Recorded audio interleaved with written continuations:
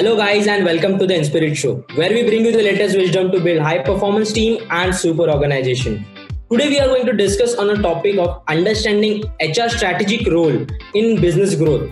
HR is a very critical function when it comes to hiring right talent, to developing awesome work culture and having synergetic strategies in place for development, and finally also letting go those who don't fit into system. We have joining in Atulaya Goswami, who is an head HR with UPL.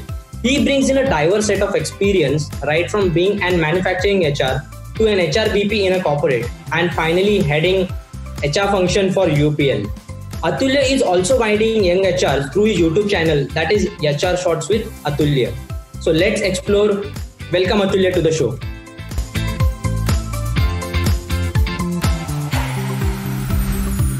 Thank you so much. Thanks for having me on the show, and it's a wonderful day. I look forward to the interaction. Great. So welcome Atulaya, and I'm going to dive right into the questions. My first question to you is about, in this broad domain of human resources, okay, what should one be expecting while getting into a career, and who is the right fit for the human resources field in general? All right. I think that's a very loaded question and may require a very long answer, but I'll try to keep it a bit short here. So I think to start with, I think very clearly in terms of qualifications, I think we all know it's a MBA in human resources, which you typically pursue, and there are different colleges which offer you that course. So you can pick any of those good colleges, or you can look at HR course, PGDM HR course, and become a HR professional. But that's on the theoretical side of it. I think on the behavioral side of it, what you really require is a lot of self-discovery. I also that for pass this message to a lot of students who I interact with, that you have to become a strong HR professional or a leader in the domain. First thing is to know yourself. I think you really self-discover yourself, know your strengths, know your areas of development. Spend those 2 years to really learn about yourself. The second piece is, of course, the conceptual clarity of how a HR function actually works, right? So what are the different domains in HR which you really need to know, and books will talk about that. But what will also help you here is having very strong connections with the industry experts, because these days we are very lucky. We have a very good opportunity to interact with senior leaders, with experts through LinkedIn, through different platforms, where you can get a lot of insights about the external world. So your internal world is going to be about what you study in your colleges. Your external predictability of how the profession is going to work in the real life is your connections in the outside world. So I think these things become very important. If you have to become a strong HR professional, you have to know the whole scenario. Besides this, I think there are certain behavioral skill sets which you definitely need. I think one thing which I definitely talk about is very, very high level of integrity. I think if you have to be a professional, your integrity levels have to be of the highest order, because you are like a conscious keeper for the company, right? And if you see something happening which is not right, we always say HR has to do the right thing. Everybody has to do the right thing, but HR has to be the conscious keeper. And if it is also about telling your boss that, hey, you need to do the right thing, you a lot of times have to call the shots and take those tough calls, which is not easy, right? So HR is not an easy profession. Second thing, I think you need very high level of emotional intelligence. And this is one message which I pass to a lot of young students who talk about HR as a domain that they want to take in. Mm-hmm. You have to have very high level of emotional intelligence, and it's always about self-discovery. It's also about knowing the other people, right? Social intelligence is what we call it. So you need to know how other people behave, how a group behaves, how an individual behaves. You have to have the eye of a hawk, is what we call it, right? You should know how progress in an organization. You have to be able to sense a lot of things, and that sensing can happen only if you have good level of maturity and emotional intelligence. I think that is again important. The third piece which I want to talk about is before HR, you have to know the business, because if you don't know the business, HR doesn't work in isolation. Whatever you do in HR is for the business. So today, if I work for business, I need to make sure whatever HR interventions are taken, ultimately the business has to make sure that sales happen on the ground, right? HR is going to be successful if there's no top line, there's no bottom line. So HR has to understand the business. All the energies have to be directed to make sure business is successful. So I would keep it short and simple. There are many more, but I think these top three to me would be quite important if you have to take up if you have to look at it that way. Right. So that brings me to the next question, which is it always necessary to have formal education, considering that you're talking about a lot of human interactions in general? And how do we understand all these theories? Is a formal education really the stepping stone to understand this encompassing role? Great. So that's a wonderful question, and this is one question which I get. I've answered a few students also in different platforms. So I would love to share my perspective on this one. So it depends on your aspiration. So if you're gunning for a company where you want to become, let's say, become a HR head of a top company or a chief HR officer. So those companies, to be honest with you, a lot of them would be would be quite picky about taking HR professionals with a certain degree from a certain college with a certain background. But having said that, you still have a lot of exceptions. It's not that you can't fit the cut. End of the day, once you enter a company, it's about how you perform, how you actually succeed in the job, how well you establish yourself. And there are various examples of people who are not from those kind of backgrounds, who are not even HR. Forget about having a formal qualification. They're not even HR professionals. Right? They are business who have become HR professionals who liked HR, who moved into HR, and then they grew. But that typically happens when you try and have a long-term career in a company. Because for that, you need to first prove yourself in a certain area. Show yourself that you have the mettle to grow in the company. Within the company, growing and taking on different roles can be a very, very good way of growing fast in a different HR domains that you can work on. Correct. A lot of times you don't need formal education. A lot of people do certifications in HR. A lot of students, pick up short-term courses. There are SHRM courses. There are different courses which they pick up.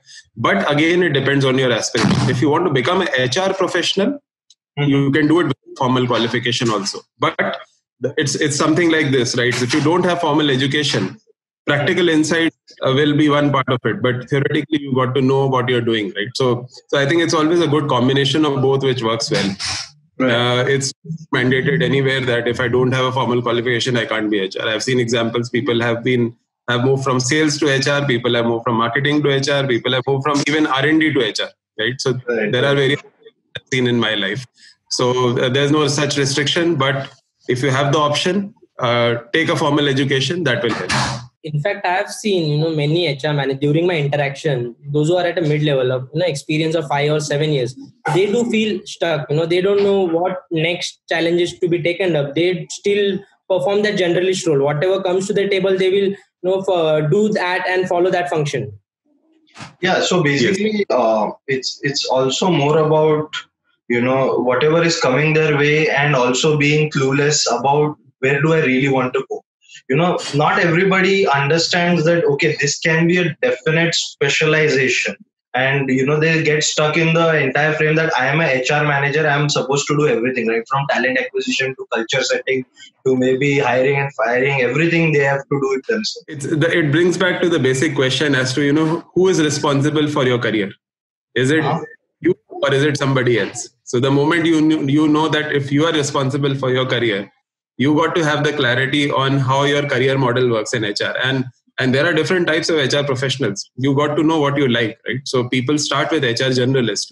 A lot of students ask this question, and a lot of HR professionals ask this question that, hey, how do I start my career?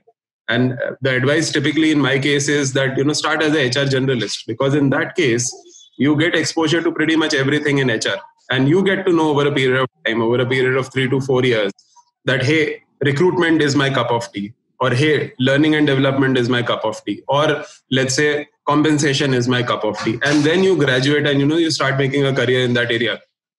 In my example, I can tell you, I like none of them. I'm just joking. I like pretty much everything. So I have always been an HR journalist all my life. So I always like that variety in my job. That, hey, if I doing recruitment, I want a bit of strategy on compensation also. So I have a different liking, right? A lot of people make a career in compensation. They continue in that. So you got to have that clarity as to how you have to own your career. Point number one, you can't leave it at the mercy of your bosses or, somebody else, because you are responsible for your career. And you got to know how a typical career model works, right? So what are the different roles which you can do as you graduate? And then you have to pick up those roles. So that brings me to the point that you mentioned in one of our previous discussion. You spoke something about a career model, which you indicated via triangle, and you spoke about the length of experience and the depth of experience. Can you just elaborate on that? Yeah, so it is something like this, a triangle that you see here. So typically we start at the bottom and we say that, as you graduate, the roles become limited in a company, right? An organization is like, right? So the roles are much more when you are at the bottom, but as you start going up, let's say this is the CHRO role. So to reach from to here, there are different exposures that you can take up. Okay. And a lot of companies define it very clearly. And there's no rocket science here. A lot of companies have a very, very structured way of managing careers of people. We call it career management through a career model. They have a HR career model. One of the companies I work for, they have a HR career model. Right? So typically they would define that, hey, if you have 0 years of experience, if you're entering as a management trainee, what all roles can you take up at the bottom of the pyramid? So you could be typically say reporting to a factory HR head. You could be a assistant manager, right? So you are not the head, but you are reporting to the head. So you are getting groomed by that person. Or let's say there is a sales HR head for a sales organization. You could be somebody at a junior level who gets to know how sales happens. You work for the HR head. You learn the tricks of the trade, right? So those would be typically entry level roles. Or let's say for a compensation and benefits head for the company, there could be an role which helps him with a lot of number crunching, analysis. A lot of individual contributor roles is what we call it at entry level, would be typically here at the bottom. But as you start graduating, now think about the second layer, which is typically middle management, where you will have people who may or may not have individual contribution in any of the domains of HR, or may have in some cases people reporting to them also. Right. That could be somewhere in the middle. And then you become typically, say, a plant HR head, or you become a sales HR head, or you become a CNB head, or a performance head, or employee relations head, different roles, like OD head. It could be a different role. So when the moment you're becoming a subset of head kind of a role, subset of head, right? So which is a compensation, ER, or sales HR, plant HR head, factory HR head, or something like that, you're typically here, somewhere, beyond the second level. And then again, you take different exposures and you become a vertical expert. So, and again, in this model, there are two directions. One is you take a generalist route where you have these commercial HR or factory HR kind of roles where you work for the business, or you have a very, very specialist role, let's say a compensation role where you can make your entire career. Right. So a global multinational can offer you that. So you can become India compensation head at some point. Let's say you move to some other country where they give you a different exposure. You do multiple countries, then you become a region compensation head, then you become multi-region, then you become global, right? So that's a specialist career path. And you can have a general career path also, that people like me, like I mentioned, my interest. I like to handle businesses. I like to work as a business HR. I don't enjoy a lot of specialist roles because I feel that is something which restricts me to one domain. It doesn't give me exposure to different domains. So I prefer that kind of a career. So look at your interest. Then try to fit it in the career model. That's how it works. Right. And is it possible to plan your growth trajectory, or it might become a hurdle if you're not aware of what all can be done? Interesting. So, okay. So I think the first point that you need to know is, are you on the right track? And who will tell you that? I think the first person to tell you that question is your appraisals itself. Because when you get appraised every year, you have your performance management discussions. There is a career interest discussion also that happens. So typically, you will have a short-term or a long-term career interest with your boss who will tell you that, hey, these are the certain areas where you need to develop yourself. And there's no person in the world, at least I have seen till now, who doesn't have a development area. Everybody has one, right? Yes. And there are two concepts which I want to talk about here. One is performance, that how to get rated in the system. The second is potential. Okay. How much potential do I have to take on bigger responsibilities? Okay. And this becomes very important at somewhere in the middle, right? Because down below, it's about performance. Hey, I'm a great territory manager. I've delivered 5 crores of sale, over-delivered by 20%. Great. But do I have the potential to become the next sales leader of the company? Different question. Right. Different capabilities, different motivations required, different levels of competence required. So what are those potentials which you require for a certain role is what you need to understand, and then you need to build yourself. A lot of people get stuck at certain point because of various issues. It could be around emotional intelligence, it could be around not having very strong networks. So potential is typically in three aspects that you need to look at, right? So do I have the drive for success to take on that role? Do I have the emotional intelligence to take on the role? And do I have the learning agility, right? How quickly can I learn things across different domains and take on those senior roles? So these three things combined together is what we call potential. So that is what you need to be full of and you need to work upon. That's how you. Right. Hope that answers. I don't know. Maybe it does. Yes, that was lots of insight. So let's get it on the lighter note. Enough of the serious discussion. I have something. I have a few rapid fire questions. That's usually the trend. In the interviews. So let's have 3 or 4 of them. See how you perform in that. Okay. So Tulya, suppose you have a genie and you want one superpower. What will that be? Being able to read the minds of people. Minds of people. Okay. Oh my God. So if somebody is coming to me, I should get to know what issue is he going to talk about even before he comes to me. Correct. Okay. And so that I can have an answer and satisfy my customer even before he comes to me. Okay. I've seen you super active on LinkedIn. One thing you hate about LinkedIn? I think a lot of times, I would not say I hate that, but something which I always like to advise a lot of students on is that, first you should introduce yourself, you should build your connection. Don't get desperate. Don't start your introduction with, hey, I'm this and I need a job. I think that is something I would like to change. It's more about relationship. Your first question, I think HR head is not a genie either. Right. And as I told you, you are giving fitness goals to all the young HRs out there. What is your fitness mantra? So I think the way I put it is, I think if you're into physical fitness or of any form, so I personally like to run. I think that is somewhere I spend a lot of time. But the point that drives home is the fact that you should be doing something.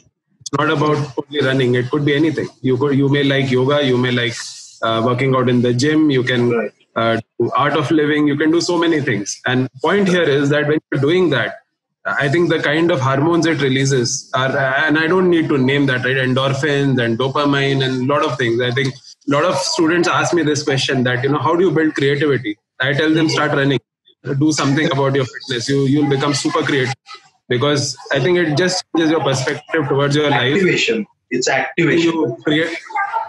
I think you create a lot of capacity. I think because typically, in these things, you challenge yourself, right? You challenge yourself. And when you're challenging yourself, you're ready to take on bigger things.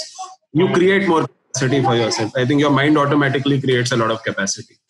The mantra is do something on the mental or the physical front that will activate your neurons. So finally, Atulaya, what will be your advice to all the young HRs out there, the students and who are at the mid-management or junior level? So my advice would be that feel proud about the function. I think a lot of us don't feel proud about HR. I think at some point in time we start feeling that, hey, we don't add so much value. But trust me, I think each one of us adds a hell lot of value, because business without people would only be run by robots. And I don't think we'll reach a stage of AI where no humans will be there at all. I think ultimately humans make get through everything that will happen for a company or an organization. So feel proud about being in HR. I think be predictive about the future. HR field is going to change a lot. There will be a lot of technology interventions coming in. I think it is getting disrupted. And don't forget the humane side of it. I think a lot of times, they fall into the trap of do business that, hey, HR cannot be measured. By the way, when you parent your kids, do you measure that? It's not possible, right? So there are a lot of softer aspects which don't get measured. And if you're only talking to a robot, like you and me, if I go to a Zomato or a Swiggy when I place an order, and it gets late, do you enjoy the interaction? A lot of us don't really enjoy that, because we don't have that human touch, and we know it's a AI technology which is talking to us. We get frustrated, right? So technology will not replace humans for sure, 100%. So be predictive about the future, feel proud about the HR function, and enjoy your role. I think you'll grow in it. I think HR is there to stay. Great. Thank you. So you really helped us understand HR from a very different perspective. And my honest request would be, can you just sum up, maybe 2 or 3 points that you would want everyone to take from this interview, especially the young HRs who are going to start right. So I think I started off with a very basic point that know yourself. I think we need to self-discover ourselves in the entire journey, and when you do that self-discovery, you'll understand that HR is a domain which can make a big difference. And trust me, I mean, in my experience, maybe at some point in time, I also felt trapped to this whole thing that hey, are we really adding value? Because when you grow, you hear a lot of negatives. I think HR is something which a lot of people love to take pot shots on. And I see discussions happening on LinkedIn where they say that, hey, is it a function which is only making rangolis, or is it a function which is not non-technical, blah, blah, blah. You hear so many things. So a lot of times you tend to get in that negative trajectory.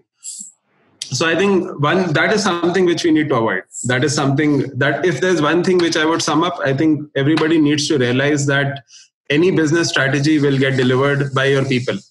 And HR will always have a seat in the boardroom, but the HR person needs to make sure that he makes it that he deserves that seat on the boardroom. A lot of HR professionals don't have that, somewhere the mindset is missing, that they feel that they're not adding value, and hence they are not able to add value in the boardroom also, which in a way translates into the image of HR. So I think you are as good as how you think about the function, and the function is as good as you think about the function. It's something like that. So you have to believe in yourself, and you have to know that the function really adds a lot of value. So that's how I will sum up the whole thing. Rest everything is, I think, out there you can learn.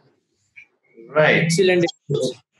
Yeah, excellent insights. And yes, self-discovery mode on. First of all, self-discovery. So guys, please do like, share and subscribe, and do let us know in the comments below if you have any other queries that you would want to ask Atulaya. And of course, he has his own YouTube channel as well. It's called HR Shorts with Atulaya. Do check it out. He's posting a lot of information, especially about career in HR, so that might help you. Thank you so much, Atulaya, for joining us. Thank you so much. It's wonderful, on a wonderful Sunday morning. Thanks for the opportunity, and wish everybody all the best. Stay safe, stay healthy. Have a good day. You too. Thank you. Thanks a lot. Bye bye. Thank you.